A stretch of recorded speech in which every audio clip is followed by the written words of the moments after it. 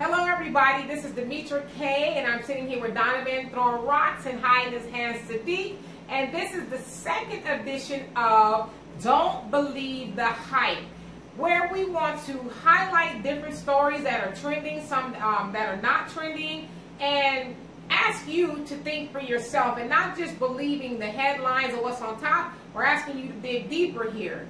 And so I want to get right into it. I don't know if any of you guys have heard about the story. Well, this story actually took place about 20 years ago or so in Las Vegas. It is the story of Sherrice Iverson. Rochelle Richards with the Las Vegas Review-Journal. Here's your news update for your Sunday morning. A 7-year-old girl's murder at a Prim casino still haunts 20 years later.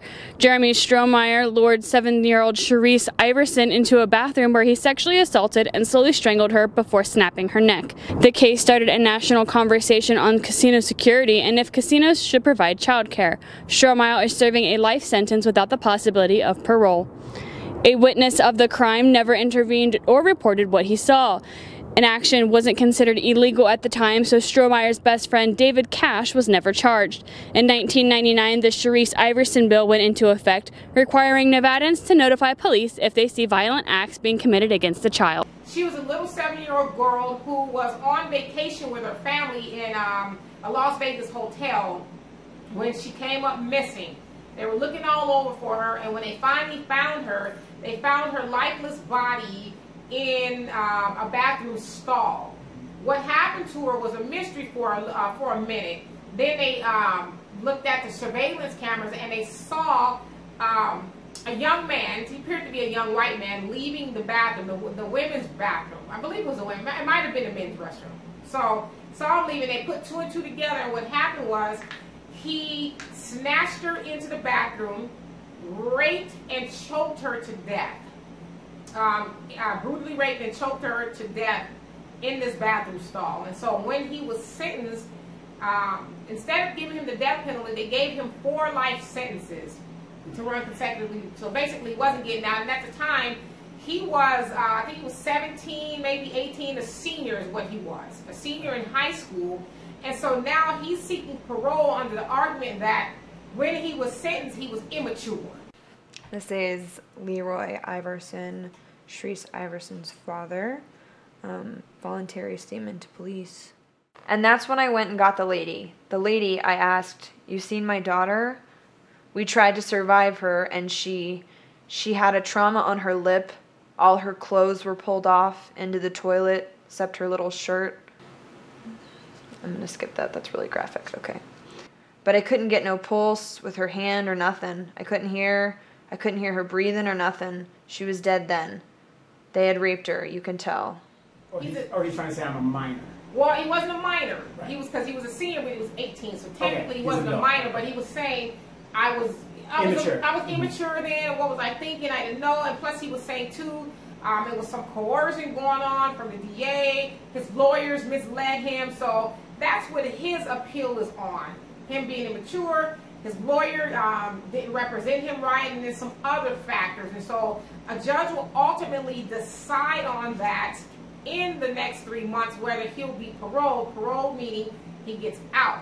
Again, he's serving a 4-term life sentence. And so I guess to me the question is, will he get out? Because in the last couple of months we've seen plenty of, I'd say white offenders especially, do the most heinous things to people and get no jail time or 3 months or something like that. Comparative to the average Joe cis-het black person, Mexican, where we get life. Now they jaywalking, get life, you know, or whatever. Because now obviously I'm being facetious, but in comparison, that's kind of what it is. I can't remember the guy. He's a white kid as well. He, gosh, he raped. I can't remember who it was. He raped a student that was drunk or something. Okay. And I believe she was black as well, if I'm not mistaken. But the judge said, well, I don't want to ruin his life. Yeah, okay, that was at a college thing up in Stanford or one of those ones? Yes. The judge didn't want to ruin his life because he's from an affluent community. And he's from an affluent community and all these other things. And so He only ended up serving 3 months. Right, and a black guy did this, similar thing. He was an athlete. Yeah. And they gave him like 8 years or something. And I think the one you're talking about as far as an athlete is the one that was actually falsely accused. Right. And he did like 10 years or something like that. And the girl, like they tricked her, I guess, set her up rather. And she confessed that she was lying. Yeah. So. And of course, the guy's life is ruined. So right, because he was supposed to get a big football scholarship and all that other stuff. It didn't work out for him, but so yeah, we have what we call these unfair sentencing. And I'm saying this: I don't think he should get out. I think he should serve every moment of that sentence. If he lives 4 lifetimes, I think he should serve 4 lifetimes, because I don't care how immature you deem yourself to be. I know a lot of immature people. Right. Yeah, but I don't know of anybody who is out there raping and choking to death children in a public venue on top of that. So it's like, that's very bold. And then the prosecutor actually was saying this guy should never get out. Right. And the investigators, because they're saying when he was telling the story, just the way he was telling it was so heinous and it was so heinous and like, what's the big deal? Yeah. These people are subhuman. Right. Kind of sounds like what President Trump was kind of saying when you dehumanize a group of people. Exactly. Right. And so that's what frightens me as to why he'll get out. Oh, he's already served 21 years. He served enough time. He was immature at the time, almost like the Michael Skagel, the Kennedy killers, right? He raped and murdered. He raped and murdered some girl in the neighborhood, a 15-year-old, and did he get out? He did get out. Yeah, and they were, well, at the time, matter of fact, they didn't even charge him at the time. It was 30 years later, and then I think they finally did convict him. Right. Way after the fact. But then so everybody rallied to get him out, but it was not really secret that he did it. Right. Yeah. It's a fluid person. It's really sad that we are in a society today where black lives basically don't matter. They figure if it was a white person, oh my God, we got to do everything we can, and and like I said, but you see all these brown and black people going to jail at alarming rates. Right. And then the one case that comes to mind is the one that happened a couple years back, where the very rich boy, he was drinking and driving, and he killed the passengers in the car. Yes. And he didn't serve any jail time because he was too rich to go to jail. And that's what the term really, defense. Affluenza started to float around. And then his mother, they put him on house arrest because he had broke whatever the rules were. Then the mother went on the run with him. Right. I mean, it's just. And yet it was like.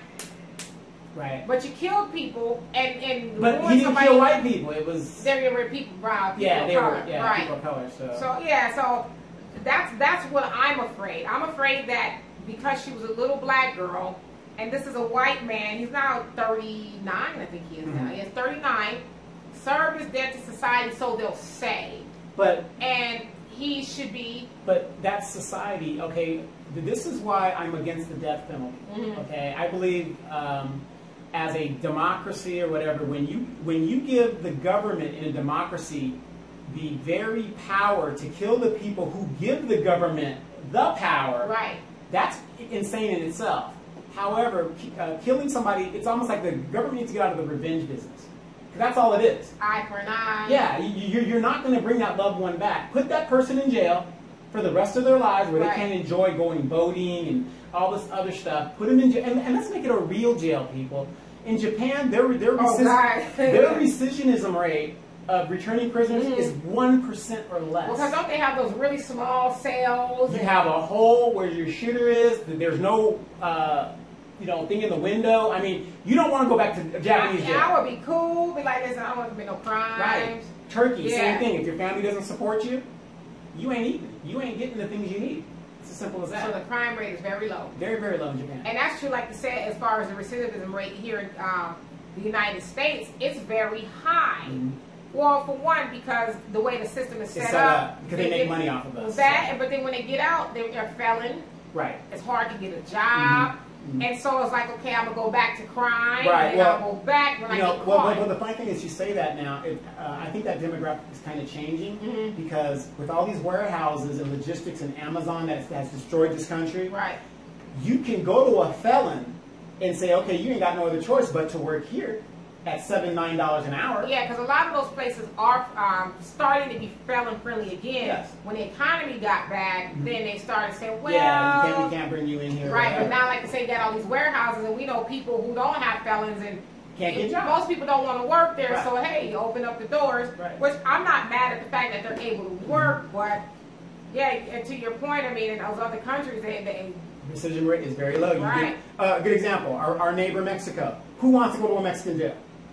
Yeah, I heard it's exactly. It's a doozy over there. Right. Yeah, over here, my daughter was showing me a video of prisoners over here, and I kid you not, I know we can't see it here, but they had a TV almost as big as yours in this cell, in their cell.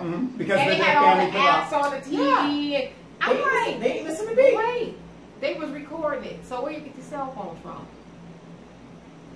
Recorded it and uploaded it to social media somehow because it was trending. Hey, girl, look, I know I got child support that I'm not making. It's about I need you to put that money on my books. I want to be comfortable in jail. So, girl, you know I love you. You know, you're going to get the 3 hots in the cot. You ain't messing with me. But that's what we really need to do is start doing that. But see, like you said, there's a system set up to where they don't want to do that, and because they make money out of us if we're in jail or out of jail. Right. One way or the other, they're going to make money because the prison industrial system. One of Hillary Clinton's biggest boosters was the prison industrial complex. I mean, she set it up perfectly, didn't she? It's all them super predators. And exactly. And yet,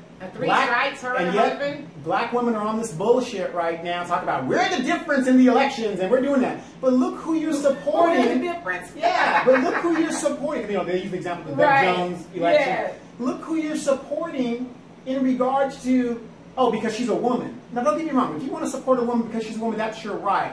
But I think that you should do a little bit more research. I don't support somebody because they are black.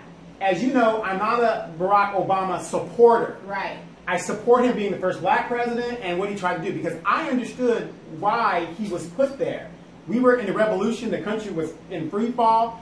They said, we got to do something different. Let's put this Negro up here and watch what everybody does. And everybody stopped. Because everybody remembers Occupy Wall Street. Yeah. When Obama got elected or nominated, all of that stopped. Right. And that's why he was put there. Look at his cabinet. His cabinet was all picked by Wall Street.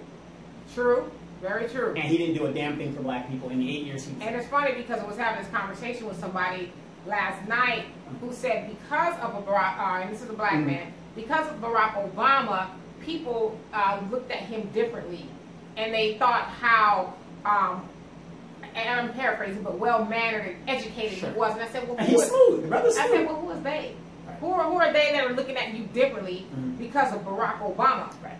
And then he was having a hard time trying to say, I kind of got where he was going. Now white people respect him now as a black man. And I'm like, I've never had nobody do that to me. Now, I have had white people come up to me and say, or different people, well, you're very articulate. Yes. But it didn't have nothing to do with Barack Obama. Why aren't you working? Like, he was almost trying to say, because of Barack Obama, they know that we ain't all, animals, low-brown Negroes. Right, we're not all from the hood. Right, and I was like, get out of here with all that. But to your other point about Barack Obama, he pardoned people and commuted some sentences, and I had this argument with the same person last night.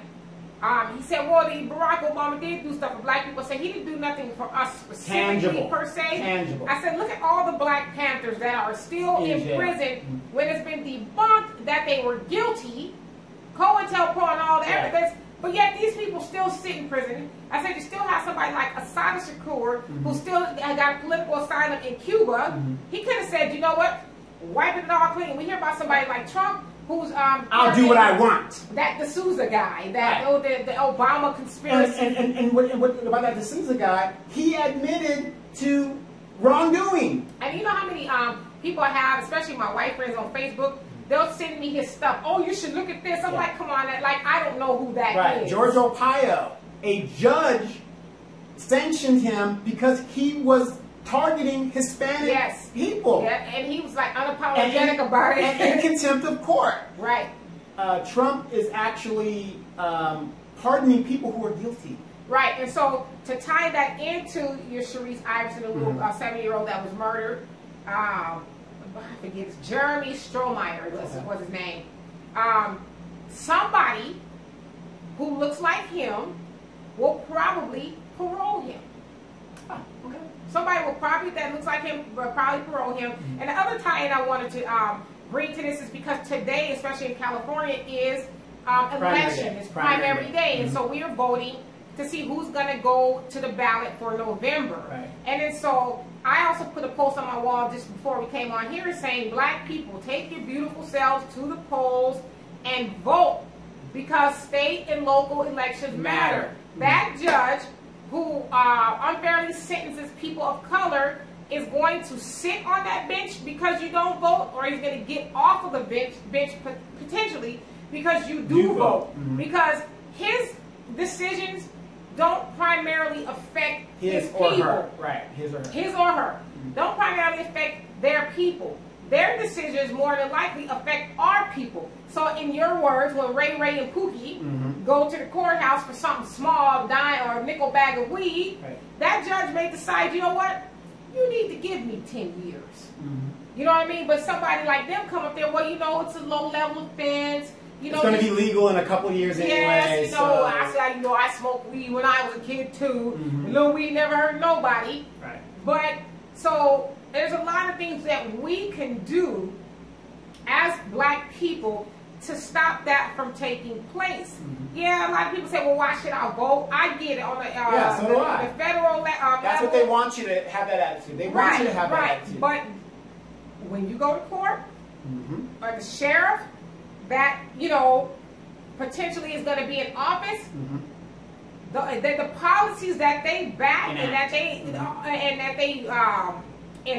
what do you call it? They enact, that affects us.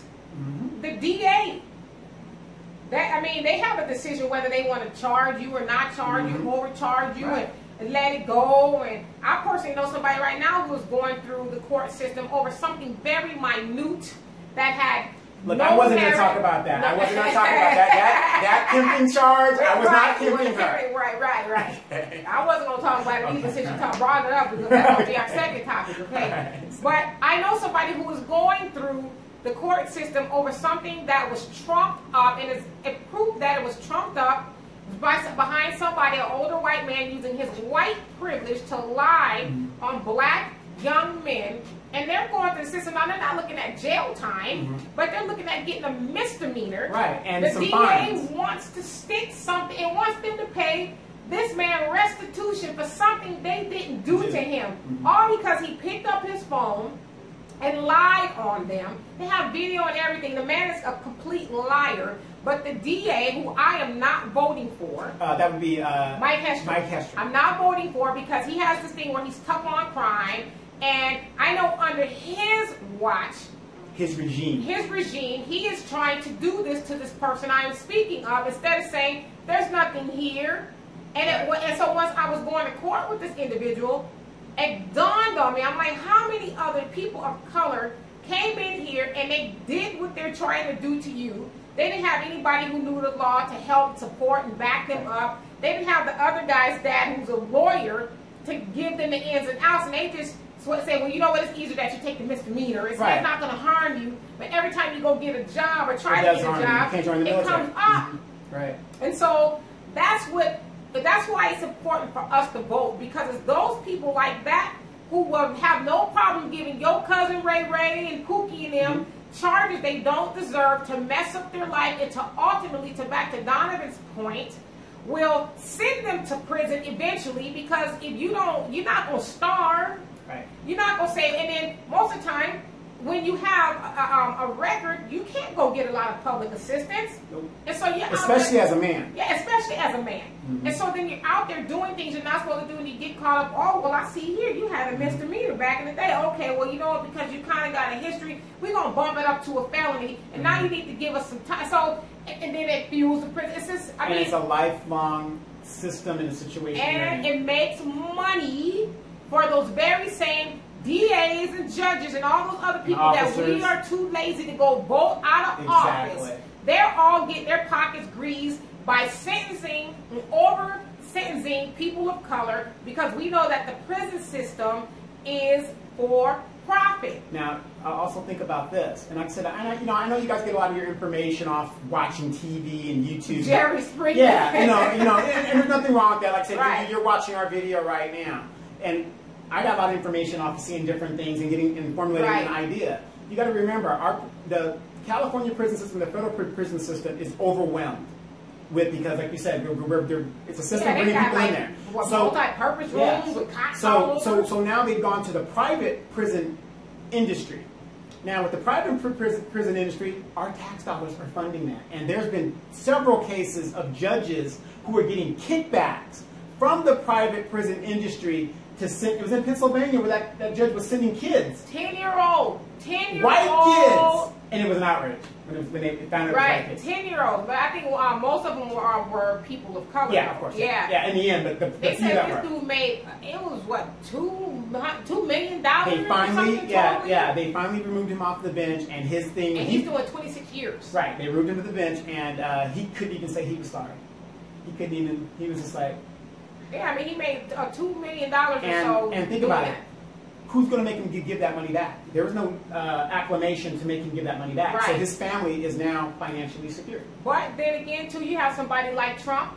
If he feels like he needs to pardon somebody like that, he can do it. And so that's why I wanted to talk about the Sherrice Iverson cases, because here this white boy who took this baby's life in the most heinous way possible even has the audacity to ask to be let go because I was immature.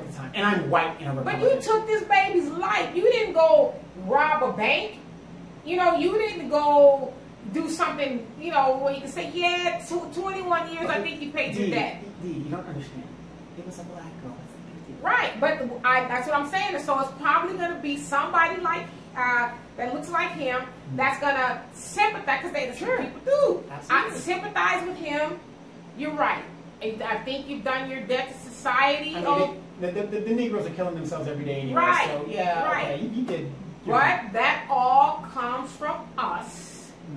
Too lazy. And I'm not putting the onus all on black people. But no, you know what? You need to, though. Because for too long, we've been trying to be nice and not hurt people's feelings. We are hurting ourselves when we don't participate.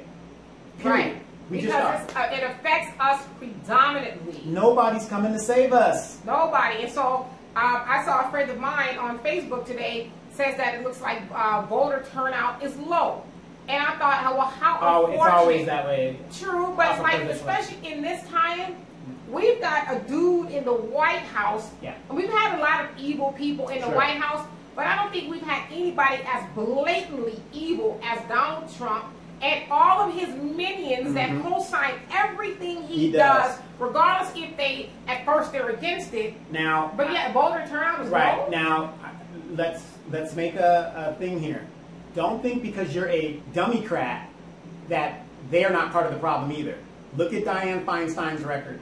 This woman votes overwhelmingly the Republican agenda. She is a Republican disguised as a Democrat. She's voting her money. Exactly. She's voting what's going to give her the most money. Exactly. And I was telling my daughter that because we still got to go vote, by the way. We've just been running around.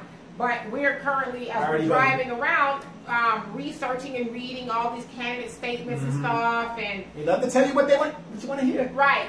You know, and I'm like, well, we got to be careful. And I was telling her that a lot of these people masquerade as, like you said, a Democrat, but they really vote Republican to follow the money. How's that you go in office and you're damn near broke and now you're a millionaire, 10 times over. Right. They're telling you right now. Like I said, the Democrats are great at telling you who your leader is going to be. They're trying to gin up this Kamala Harris. When Kamala Harris was here in California as the Attorney General, and there was a couple of racial situations, she sat on her ass and did nothing about it. And Kamala Harris will not get my vote.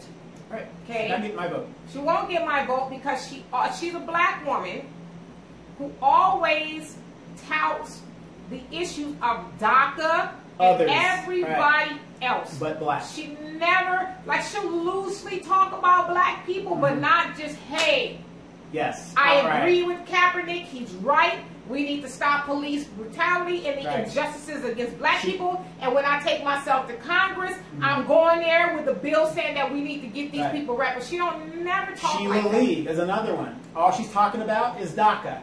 Aunt Maxine, all she's talking about is DACA. Well, I saw a video where somebody asked her about reparations. And then she says, oh yes, I'm going to go down there and do it. It's like, wait, you've been there for 30 years. What's taking you so long? Yeah, when are you going to do Right. it? When are you going to do it? I mean, I don't want to hear that now. It seems like I'm going to do it election time. I'll do it now. Right, and people get mad when you talk about Auntie Maxine. Oh yeah, I know, I understand that. And it's not but I want you to get mad and understand what I just said.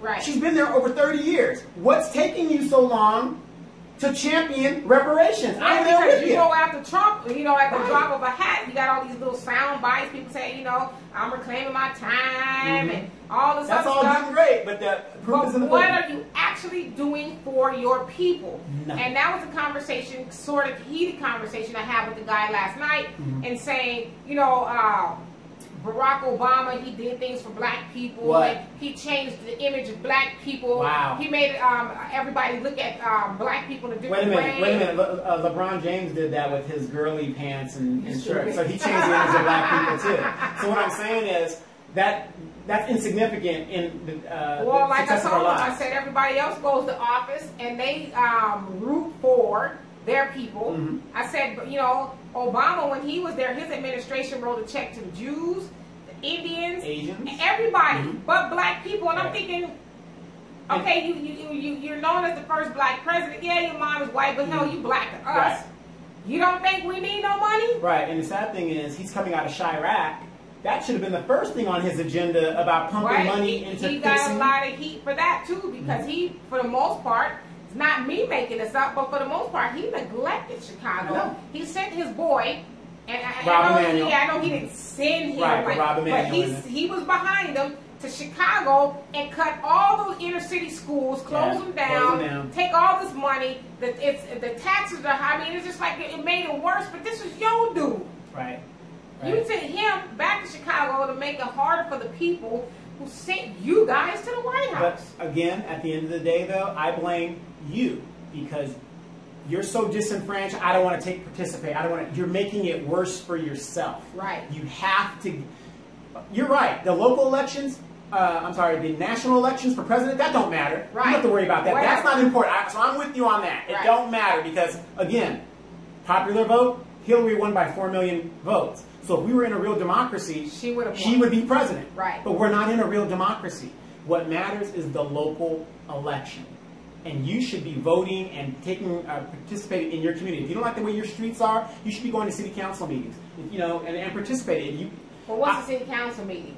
It's a meeting where the people who make decisions for your So if they put liquor stores in my neighborhood, is it the city council? It's the city council that makes those decisions through the planning commission and all these different things that are basically your neighbors. So basically, I shouldn't just be complaining when I see them building the dollar stores and the pawn shops and liquor stores in my neighborhood. I should get up and go be active and let them know. Or go down to City Hall. You don't have to wait for the city meeting. You can just go down to the City Hall and, hey, I want to talk to my representative, blah, blah, blah. Email a letter. There's so or many maybe take a group of people with you from the neighborhood and say, okay, well, if you guys decide to let whoever build a liquor store for the 10th time. I want a strip club over here. In our neighborhood, me and these people and other people are going to make sure they don't get one dime of our money. Exactly. So you guys might want to ask those people who are never black people to go put that liquor store or that thing that we don't need anymore of in their neighborhood, because we don't shut them down. We're not giving them no money. Right now in Moreno Valley, on the east side of our city, there was a liquor store going to be put up in the affluent side of the city. Oh, I know they shut that down. And they sure did. They sure did. They went to city council over there in Edgemont. You bring it in Edgemont, and like you said, we don't have much in Edgemont. And people dog about it, but we have a 99-cent store a couple blocks over. But it can be done. And I used to be just like a lot of people out there, like it don't matter, whatever. But you know what? Without even being on city council, I advocated and got street repairs done in my neighborhood. I got a crosswalk thing. My next project is to get a bathroom in our park over here, because I'm tired of seeing little Mexican kids defecating in the park because they have nowhere to go. Well, that's pretty disgusting. It is disgusting, but I have to say it straight because that's exactly what's happening. And you should be disgusted, and you should be helping me get a bathroom for a park that was named for the very first African-American female soldier in the city of Moreno Valley. Absolutely. And that's the thing. Another thing I think we don't realize as black people. We have power. I don't care what kind of job you got. You paying taxes. Yes. You are paying for the salary of the people who are making decisions that adversely affect you. So why not get your money's worth? Exactly. Why not say, well, hell, I'm paying for something, this, that, and the other. Let me make sure that I'm paying for what I want. Like, I wouldn't go into a restaurant and ask them to bring me a steak and they bring me a hot dog. Or a Spam burger. Yeah, and I would eat it and say, well, I know that's not what I wanted, what my money is paying for, or what I wanted. But if that's what my money is paying for, I guess I'll eat it. And unfortunately, like I said, you guys can go back and look at our early videos and you're going to see me just irate, getting, asking and putting people on the spot. I mean, politically, I'm a pariah in the city that I live in, but people that want to know the truth and want to know what happens, they know, come and ask me. Right. Because I know where all the dead bodies are. So you can make a difference in your community, but you've got to get active and understand who you're voting for. What I do on a lot of my shows, especially my political shows that I'm going to do on this show, because we're getting ready to get into it, I go and get public documents and I put it up on these candidates.